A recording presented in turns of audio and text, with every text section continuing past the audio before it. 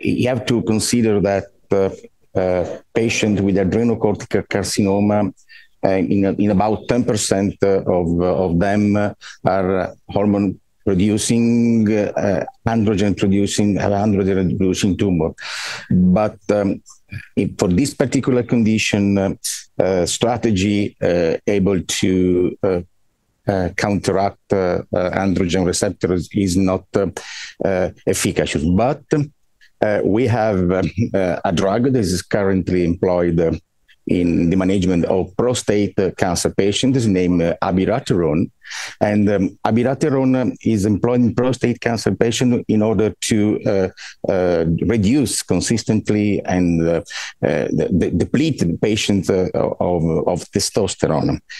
We tested this drug also in patients with advanced adenocarcinoma with hormone-secreting tumors because the mechanism of action of this drug is to inhibit the 17-alpha hydroxylase, which lead to reduction of both androgen and cortisol hypersecretion.